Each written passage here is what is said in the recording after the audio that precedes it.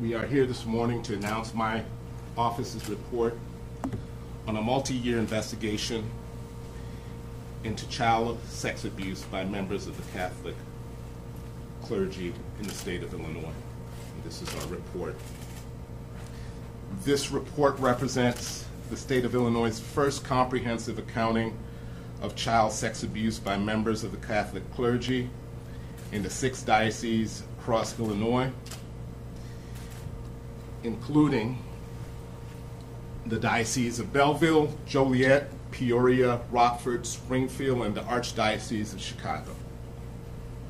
This investigation began in the latter half of 2018 under the leadership of then Attorney General Lisa Madigan. Even before I was sworn into office, I committed to continuing the investigation that my predecessor had initiated. Throughout the investigation, we had 2 goals. First, to obtain and provide a full public accounting of substantiated child sex abuse committed by Catholic clergy within the state of Illinois.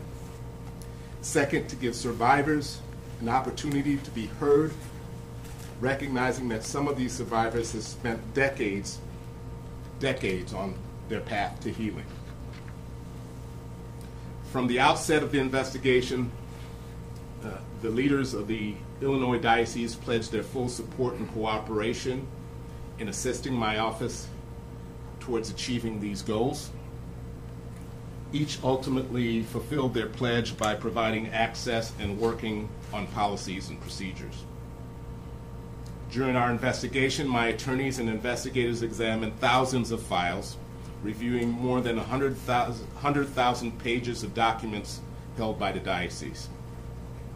They spent endless hours engaged in interviews and conversations with the diocesan leadership and representations. Cooperation from the diocese aside, it was the survivors of child sex abuse who gave purpose and drive to this investigation. Absent their courage and willingness to come forward and discuss their experience, there would be no true investigative report. Over the course of this investigation, my office received more than 600 confidential contacts from survivors through emails, letters, in-person interviews, and phone calls. My investigation team prioritized treating each allegation with respect.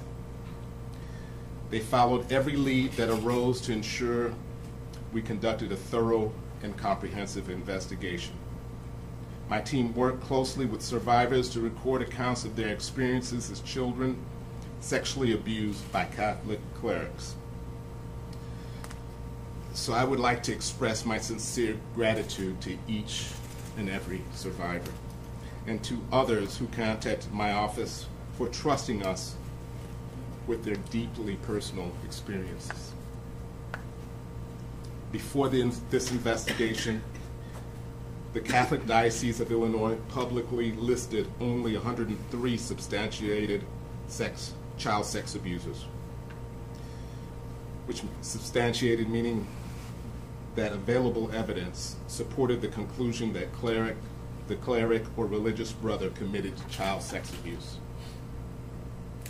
Now, by comparison, this report reveals the names and detailed information of 451 Catholic clerics and religious brothers who abused at least 1,997 children across all of the dioceses in the state of Illinois.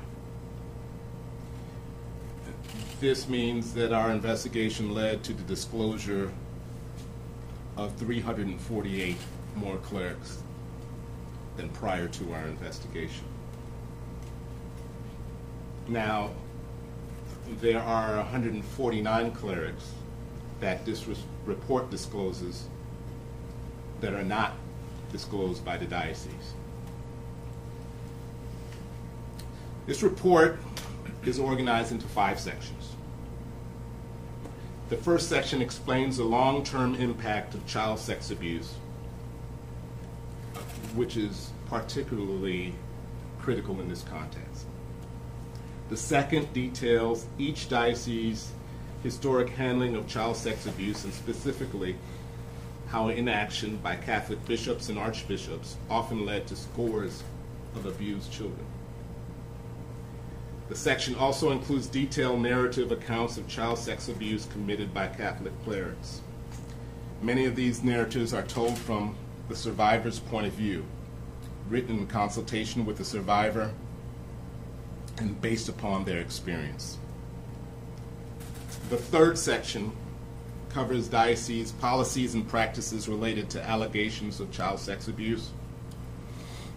Our team had multiple conversations with various members of each diocese.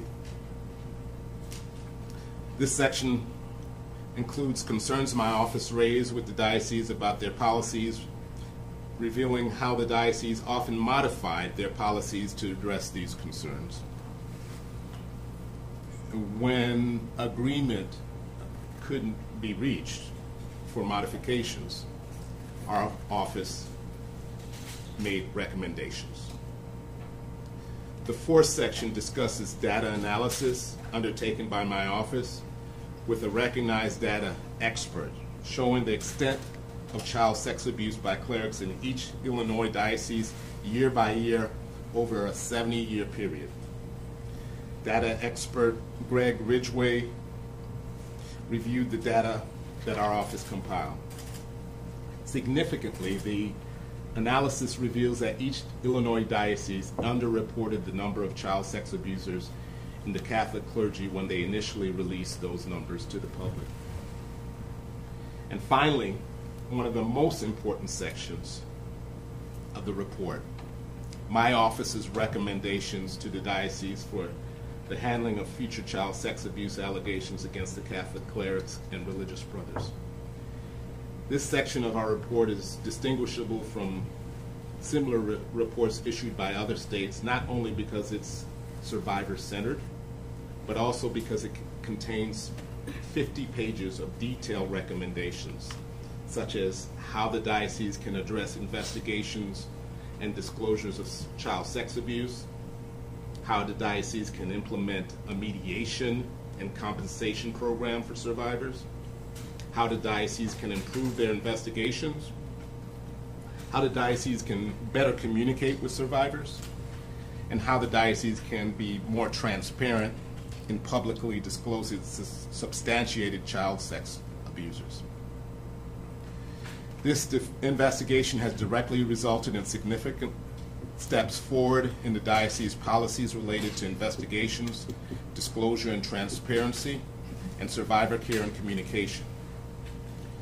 Decades of Catholic leadership decisions and policies have allowed known child sex abusers to hide, often in plain sight.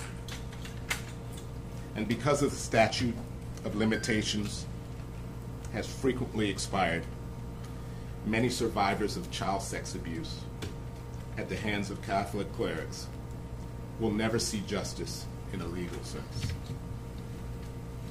But it is my sincere hope that this report will shine light on those who violated their positions of power and trust to abuse innocent children,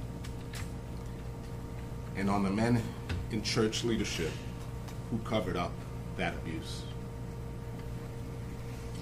These perpetrators may never be held accountable in a court of law, but by naming them in this report, the intention is to provide the public with public accountability and a measure of healing to survivors who have long suffered in silence. Our office takes every instance of reported child abuse seriously, and I believe the breadth of this 700-page report evinces that.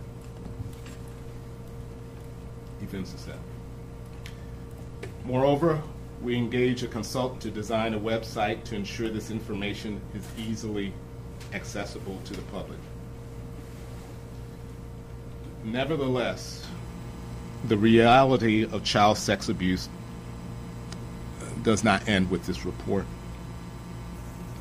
Consequently, I'd like to conclude by directing the public to appropriate agencies that can provide continued assistance and support.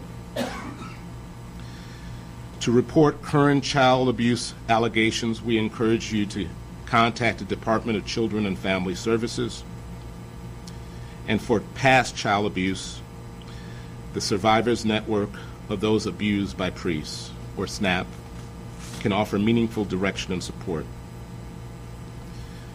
I thank you for your time, and I want to again thank my staff and thank all of the survivors who've come forward, and at this point we'll take questions.